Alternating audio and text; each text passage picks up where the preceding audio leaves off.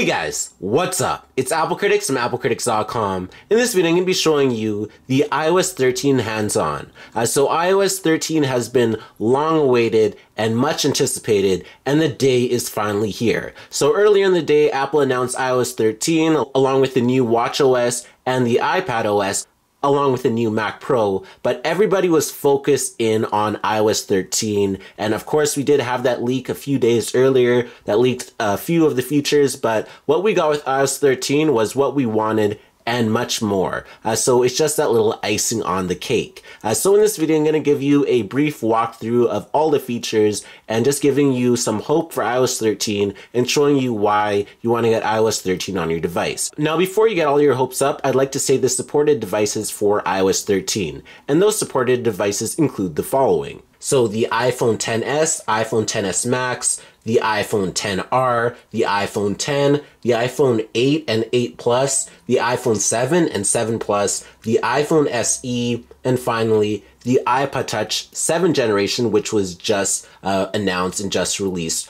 within the last week or so. So if you do have an iPhone 6 or iPhone 6s, sorry, you guys did not make the cut. You'll have to get a newer device or get the iPhone 11 to get iOS 13. So you cannot use this iOS 13 beta 1 on your device if you wanted to take a look at it. So now, before I go ahead and get into this video, I like to verify that I am on iOS 13 and I am using a iPhone XS. So what we can do is just go into Settings. And once we're in Settings, we can go to General. And then once you go into General, we can go into About. You'll see that it says 13.0 for the software version. So now to start off with a feature that everybody is looking forward to. So that definitely has to be dark mode. So if we go into Settings, and then we go into Display and Brightness, you're going to see that we have a new tab that shows appearance. So you have two options. We have light, and then we have dark, and then we have automatic as well. And then we have the normal brightness settings, including brightness, true tone, and night shift. But what everybody has been looking forward to is that dark mode. So all we have to do is just tap on dark. And now you can see that we do have that dark mode. So it looks spectacular. So what we can do is take a look at the other settings. So you can see it's in dark mode and you can see everything about it. Now what we can do is go back to our home screen. So now what we can do is go into some dark mode supported apps that include the App Store. So you can see that the App Store is in dark mode. You can see that it does look pretty good. It's a nice change and it looks pretty good overall. And now what we can do is go into another app. So let's say, for example, we go into iMessage. So this is what iMessage looks like when you first go into it. You can see that we have the dark mode. We could enter in who we want to send the message to. Then you can see we have the dark keyboard right here. So it looks pretty good overall. It's nice to see that it has dark mode support in the iMessage app.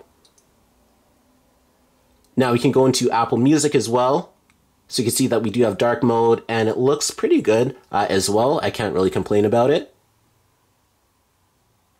Now we can also go into the Contacts app and that's what it looks like when you want to add a new contact. So you can see that those apps get the dark mode. Now apps like the calendar, photos, and weather don't get it because those are just some of the standard apps, but it's really nice to see that there's some dark mode support for some great apps. So now to access dark mode, you can also go into the control center. So you can just swipe down, and then we have to just 3D touch on this brightness toggle right here.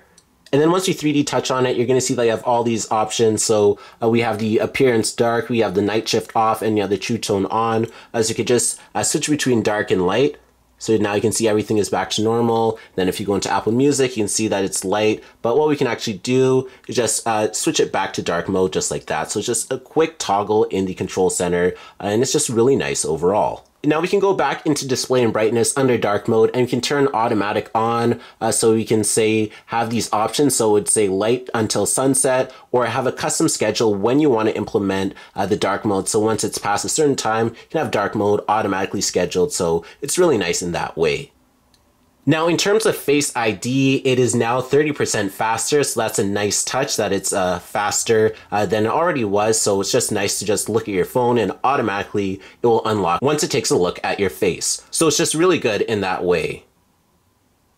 Now, when it comes to downloading your favorite apps, app downloads are much quicker on iOS 13, and the small app size downloads are also very quick as well, and they're optimized for iOS 13. Now, what we can do is go into the Notes app, And the new feature within any text field that you enter and you have your keyboard is the swipe keyboard.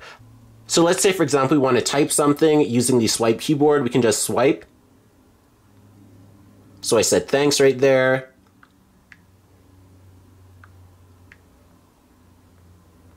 So I said thanks for watching. Put an exclamation mark just like that.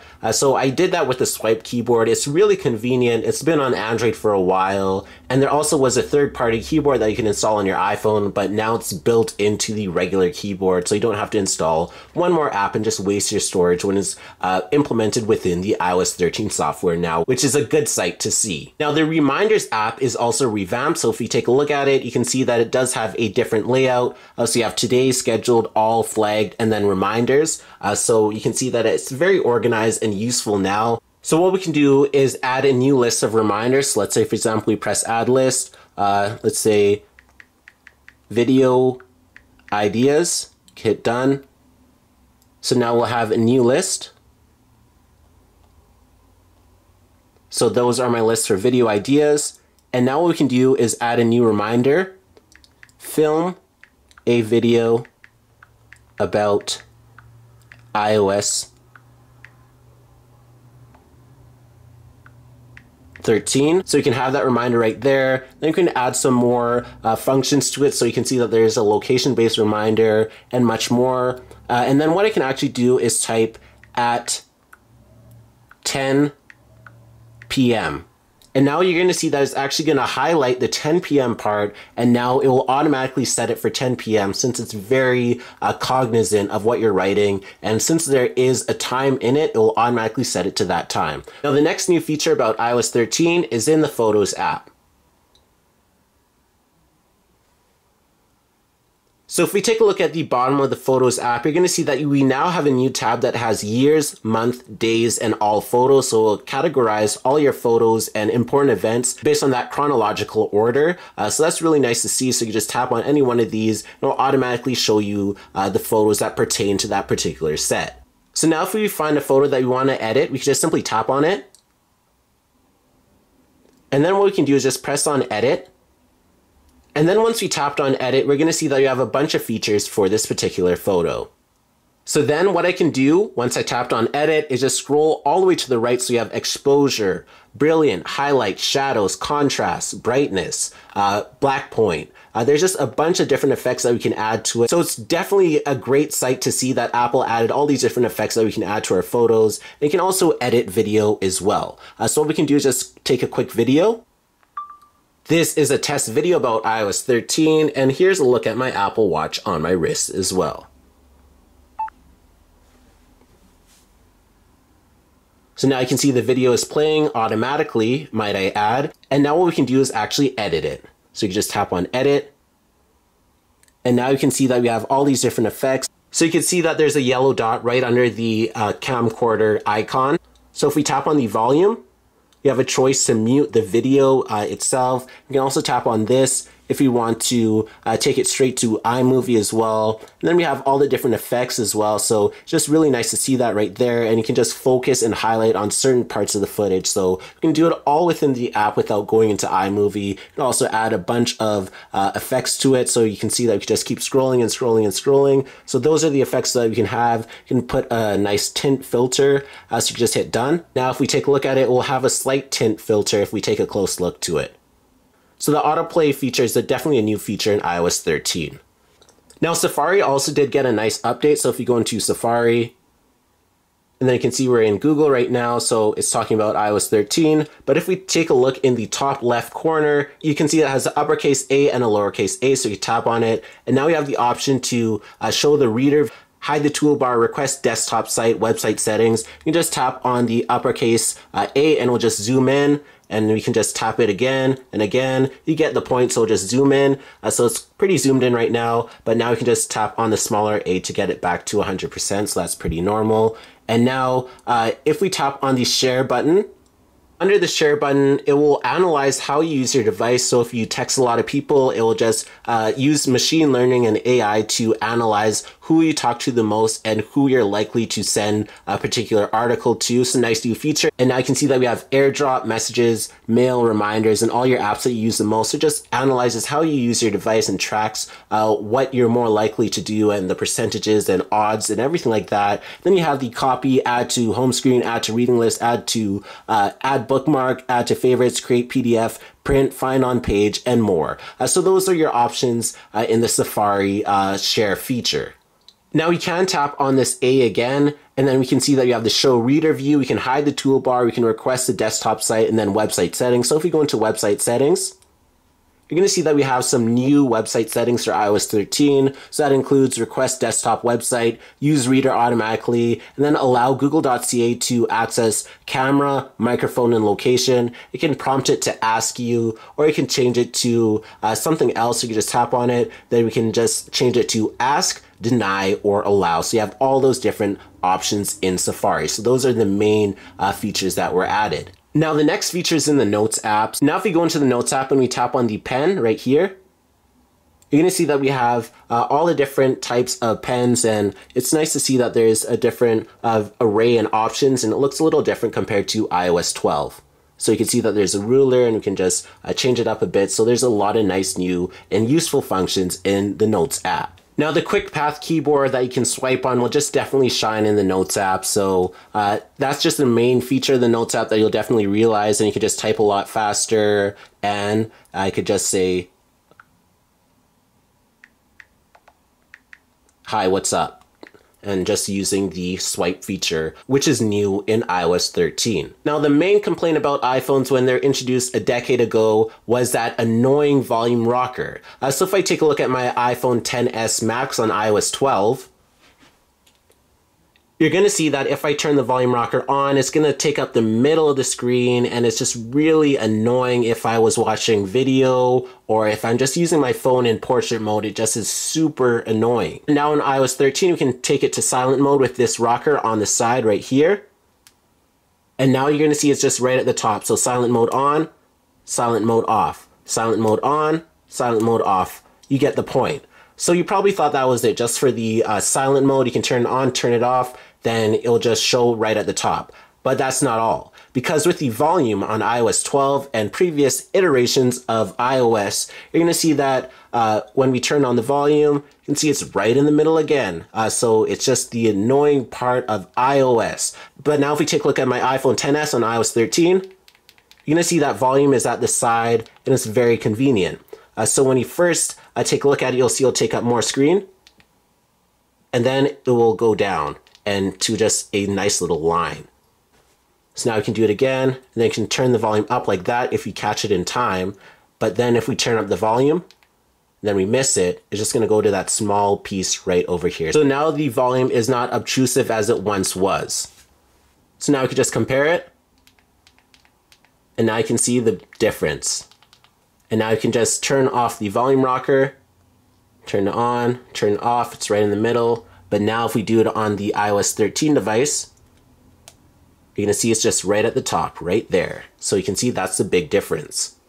Now, Apple does say that Siri is a lot better, but it basically sounds the same. They said that they improved the voice recognition and the machine learning, and that Siri is more human-like, but to me, Siri does sound the same.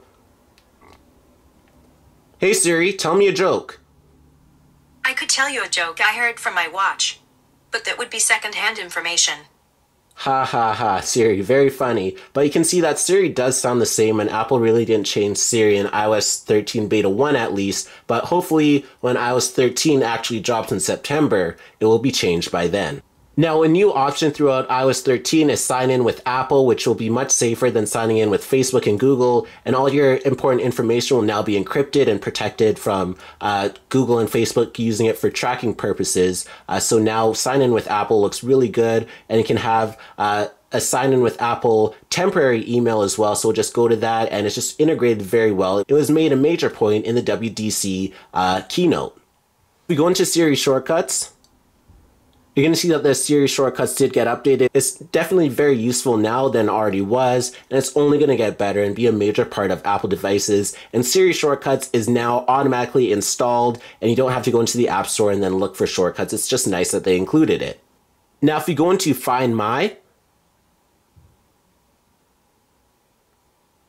Find My is an app that now uses Bluetooth to find your iPhone, your iPad, your MacBook Pro, especially. So it just definitely got a much needed update, and it's just as realistic as possible, and it will track the location to the T with Find My, and I highly recommend that you have it. It's just the evolution of Find My iPhone. It's just Find My any iDevice now pretty much. So it got a much needed upgrade. Now Apple Maps is a lot better. Now, Apple Maps has a new collection of places and things you can do. Now, Apple Maps is also improved, so you have your home location, your work location. You can add some more favorite locations. You have My Places under Collections, and you can create a new collection. You have your marked location right there as well. And now Apple really focused on adding a new Street View, and there's more in-depth maps. Apple did say that they're doing their own Street View across all of the locations, just like Google did with Street View. So it's really nice that Apple improved it. The maps are more accurate, and they're really trying to put their best foot forward and compete with Google Maps. So now we can take a look at the 3D maps that Apple has, or you could just switch it to 2D. So you can see that Apple is getting much better with their maps, for example, so you can see the Toronto skyline. Now, last but not least is iMessage. So now with iMessage, you can have your own Me emoji. So you just tap on this button right here for your Me emoji. So you can see it right there. And now you can add your own, so you just create your own Me emoji, then you can implement it within the actual messaging app. Now, your Me emoji can also have AirPods as well, so that's a nice new feature that they added, and that's what people have been talking about. And now if we tap on that Me emoji button, you can see that there's that Me emoji tab right there, and can scroll and see all the facial reactions and expressions that your Me emoji has right there, so that's definitely something new. And you can also have it as a contact photo, and say when you're texting somebody and they don't have you in as a contact, your Me emoji or your whatever contact photo will pop up, kind of like a profile picture in the Messenger Facebook app. Now, the last new feature is in Apple Music. So if you go into the Apple Music app and you find a song that you like, so say for example, Hotline Bling. When you play Hotline Bling, it'll give you an option to sing along with the lyric. So that's a nice feature that they added, and they just synced it up with the music pretty well now. So that's the final feature. And the Apple Music layout does look a little bit different when you're playing a song. So if you go into Now Playing, you're going to see that it's slightly different. You're going to see that you have the HomePod and other Apple accessories support right there for your AirPods. And then you have the overall layout right there. And then you can tap right here to see some more information about the song that you're currently playing. Then you can just go ahead and go back to it. And if you have your AirPods in while you're playing a song and you have a friend sitting beside you on, let's say, for example, in class or on the bus, what you can do is share the song by putting your iPhone right beside the other iPhone like this, and then you'll share the song that you're currently playing from your AirPods into another device, just like that. So it's just a really nice feature in the Music app. So that is the iOS 13 Roundup. So thanks for watching this video on the iOS 13 hands-on. Please be sure to subscribe to like this video. Please smash the like button down below so you watched. Also be sure to check out all of the videos on my channel. Be sure to check out applecritics.com for latest Apple news, views, and more. Like my Facebook fan page at facebook.com/applecritics. And be sure to follow me on Instagram at instagram.com/applecritics or at applecritics. And you'll get a lot of the behind the scenes, a lot of giveaways, a lot of great posts on my Instagram. You're definitely not going to want to miss it. And I do post on the story a lot, and I will be going live. So just be sure to follow me on Instagram at applecritics. And be sure to follow me on Twitter at twitter.com/applecritics. And thanks for watching.